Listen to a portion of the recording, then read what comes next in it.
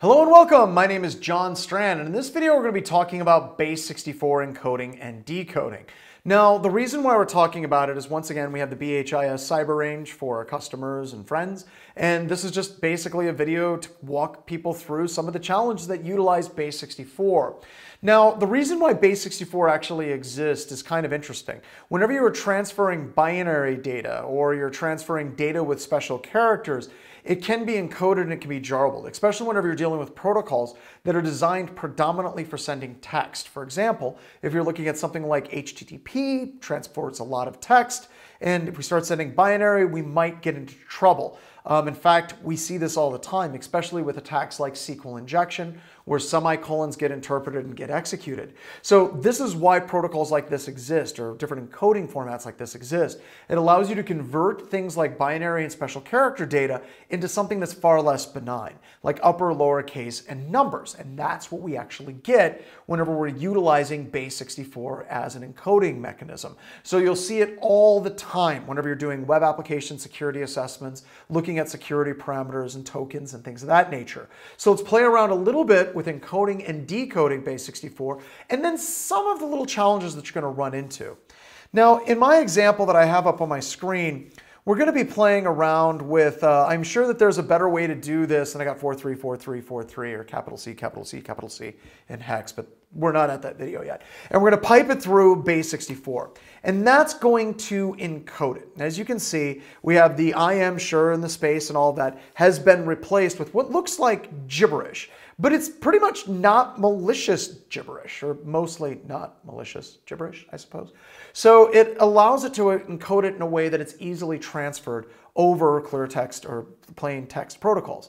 Now, one of the things you'll notice is sometimes with Base64, or a lot of the times, it will end with equals equals, and that has to do with padding. If your character set that's coming in doesn't land perfectly on the boundaries that Base64 is looking for, it'll actually pad it. So many times a telltale giveaway are the equal signs at the end, 1 or 2. Now, sometimes there won't be any. That will happen. That means the text landed on a perfect boundary, and that's okay. But it's just something to look for. It's a quick and dirty trick. Now, if we actually want to decode Base64 encoded data, we can in fact do that. Let me bounce out here. And I'm just going to use straight up Base64 decode. Now, I utilized a switch here. You can see I did the -- decode switch. And now whenever I hit enter, it's going to try to decode it. And it's going to freak out. You can see right here, it says, I'm sure there is a, and then it goes, Base64 invalid input. The reason why is I snuck in a couple of special characters in the middle of the Base64 encoded string. Now, why would anybody ever do that? Well, a lot of malware actually uses Base64. The reason why is very slight changes can actually alter signatures in a much more significant way whenever you're doing signature pattern matching within an executable. So what some crafty attackers will do is they'll actually slip special characters in their Base64 encoded stream. And in doing that, any type of firewall or IDS that's using deep packet inspection to analyze that Base64 encoded data will start throwing errors. Basically be like, there's something wrong here. Now, if you're dealing with a string that has Base64 and it throws in some special characters, you can throw in the -I switch.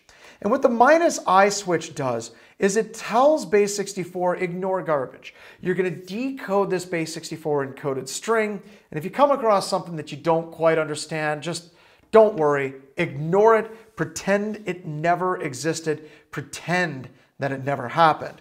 And as you can see, it actually cleans up the output substantially in doing that. So once again, this is used in the Black Hills Information Security cyber range, and if you like it for Base64 encoding and decoding data, thank you.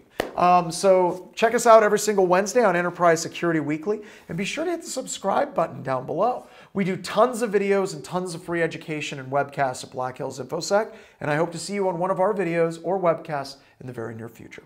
Thank you so much, and take care. This episode was brought to you by Black Hills Information Security, specializing in pen testing, red teaming, threat hunting, webcast, open source tools, and blogs. It was also brought to you by AI Hunter from Active Countermeasures. The AI stands for Actual Intelligence. conferences. Need a threat hunting solution for the network? Check out AI Hunter. It is also brought to you by Wild West Hackin' Fest, currently offering conferences in San Diego and Deadwood, South Dakota. To check out the schedule and the speaker lineup, check out wildwesthackinfest.com.